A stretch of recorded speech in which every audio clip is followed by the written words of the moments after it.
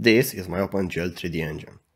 If you're watching this video, you probably also want to learn to do things like this from scratch yourself. The thing is, learning OpenGL is not easy. You need to write and understand many lines of code and two programming languages only to draw a triangle to the screen. So this is why I made this video. It is a compilation of all the good resources that you should know in order to start your OpenGL journey. There are many things that I wish I knew back when I started learning OpenGL, so make sure to stick till the end because all of them are equally important and will save you plenty of time in the future. Also, at the end of the video, I'll show you my first project after 1 year of learning, so I can motivate you to start your own journey.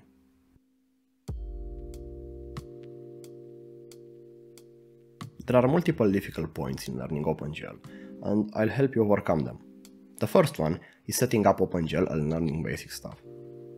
I'll start by quickly clarifying what OpenGL is. It is not a library, it's a specification made by Kronos Group that is implemented by the graphics card vendor.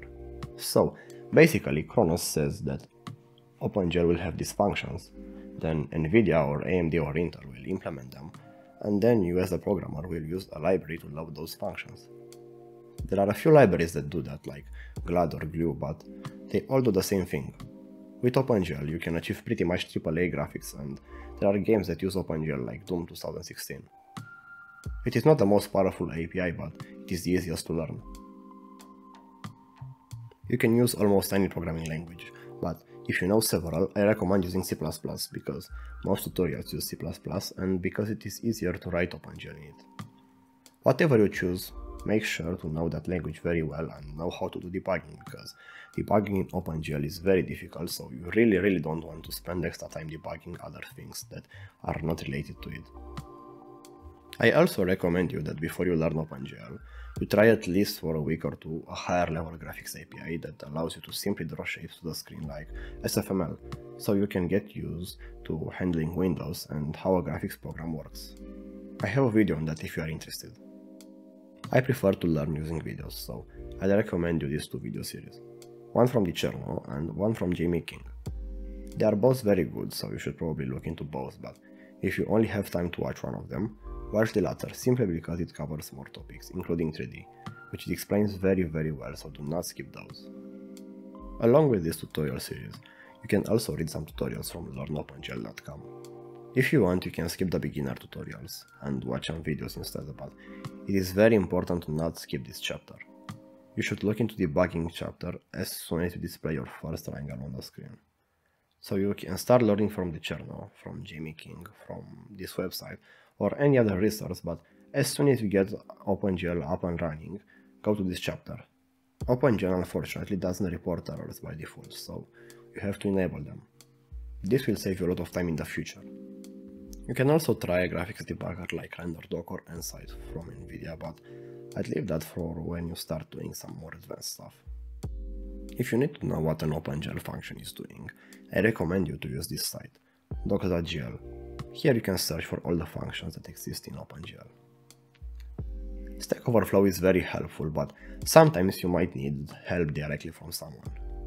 I recommend joining a Discord server where there are active people that can help you with graphics programming questions. The Dicerno server has many people that are willing to help you, for example. The next big difficulty is understanding the mess required to render 3D scenes.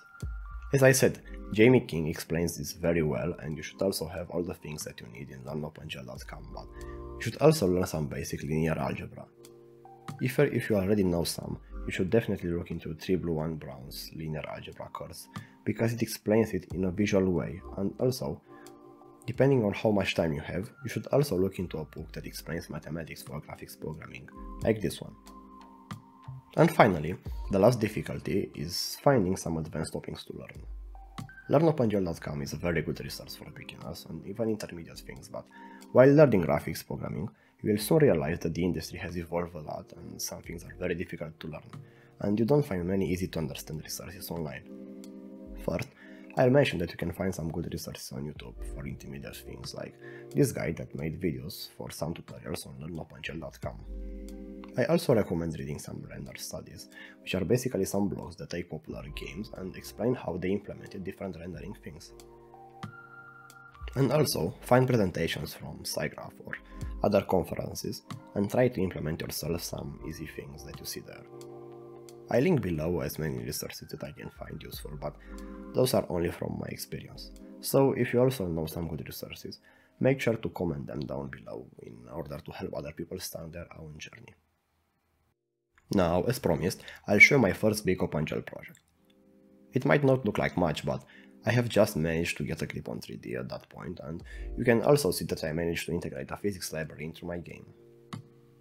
After this project, however, my skills really started to compound, and soon I even managed to make a Minecraft clone in OpenGL. So if you really want to learn OpenGL, give it some time because the results are worth it.